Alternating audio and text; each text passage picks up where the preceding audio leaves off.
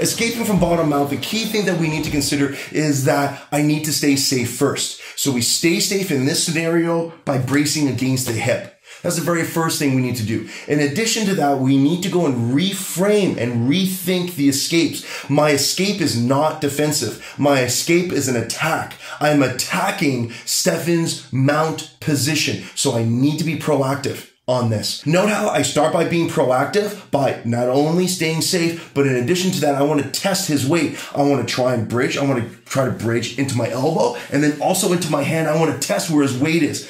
What I feel is that Stefan is heavy on my elbow side and light on my hand side. So understanding that, now I can see that there's a bit of an opportunity for me to do the octopus escape, where I can go and bring my head out from underneath his armpit. But maybe I'm trying to do it, but Stefan's really heavy, so I can't do that. So instead, what I'm going to do is I'm just going to back out a little bit. I'm going to put both of my knees on the inside. Once I have my knees in front of his femur, I have both of my feet underneath his one knee. And then from here, what I'm going to do is that I'm just going to go and do a forearm push into his rib cage, and I want to lift up his one knee. Almost always from this angle, in this position, you'll just win your butterfly guard back.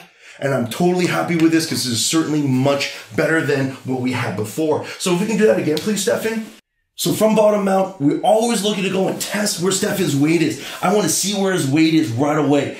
Now I can see that he's now heavy on my elbow side and light on my hand side. I want to try and do that octopus escape. I want to try and travel all the way up, but for whatever reason, I just can't do it. Maybe he's a little bit too heavy. I'm going to move my hip back now, and I want to go and push his leg so that way his leg is on the other side of my knee and I'm able to go and pick up his knee with one leg, with both legs. In addition, I want to push left into his left set of ribs. My left arm, my left forearm goes into his left set of ribs. Almost always there'll be a bit of a scramble, and we're almost always going to win kind of a butterfly guard position. Certainly not the best, and I'm nowhere near an immediate sweep or submission, but we are certainly a lot better than where we were.